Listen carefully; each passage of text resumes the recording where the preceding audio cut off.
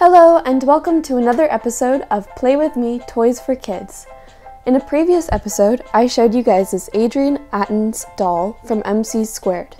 Today we're going to be doing the experiment that comes along with this doll, and that experiment is to make our own volcano. So all we need for this experiment is what comes in the set, or you can also use a cup or something at home, and baking soda, vinegar, and a little bit of food dye if you want. So I go ahead and I put the volcano onto a plate so it's not messy later. When I set this doll down, I do have to say that one thing I noticed is her hair is super long.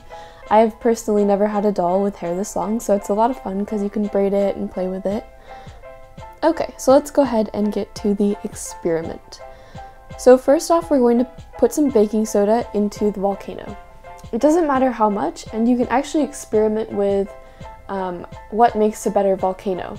So you can try more baking soda or less baking soda, or more vinegar or less vinegar. So that's kind of up to you to experiment and try it out. Next up, we have some food dye. Today I'm going to be using this yellow dye.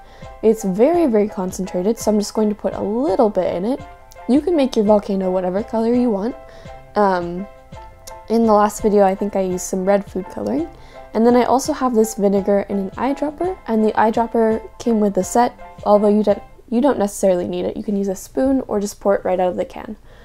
So I'm going to go ahead and make our doll comfy here while she watches the experiment, and I'm going to go ahead and put the vinegar into the top of our volcano. So as you can see, there's not quite enough baking soda, so I'm just going to go ahead and add some more, and then of course I'm going to add some more vinegar as well.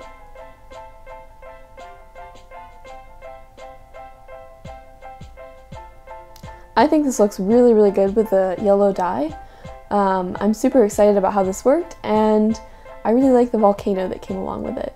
So the fun thing about this experiment is you can kind of just keep going with it, adding more baking soda and more vinegar. I personally think this experiment doesn't get old. It's a lot of fun, and it's pretty cool that you can do this with things that you can find just in your kitchen. So if you guys don't happen to have vinegar, I would recommend using lemon juice or soda water. They work just as well. I hope you guys liked this video. If you did, go ahead and give it a thumbs up down below. Remember to write in the comments and subscribe to our channel. Thank you!